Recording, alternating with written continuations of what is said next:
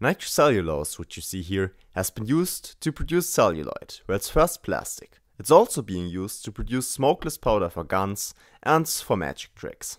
Obviously this is dangerous and it shouldn't be tried at home, but these are the chemicals: potassium nitrate, sulfuric acid, sodium carbonate solution and distilled water.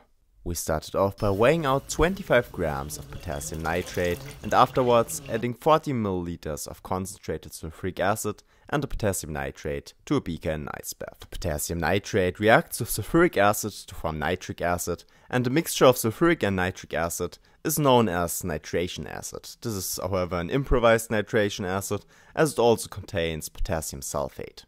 This is cellulose. When it reacts with our nitrating acid, hopefully all of those hydroxy groups are esterified with nitric acid. What you end up with is the stuff on the right, which looks a little more complex. Because our nitration conditions aren't perfect, however, some of our hydroxy groups will remain unnitrated.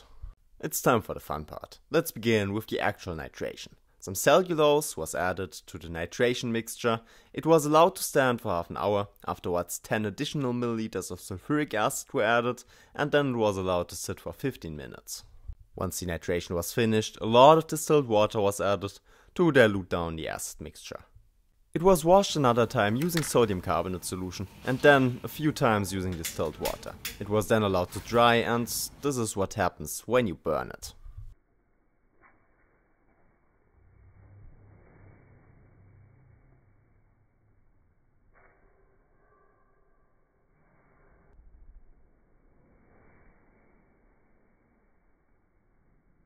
It wasn't perfectly nitrated, but it still burned way faster than normal cotton. If you liked today's video, make sure to like and subscribe, and as always, I have to thank all of my Patreons, because you guys make it possible to film even cooler stuff. Thank you.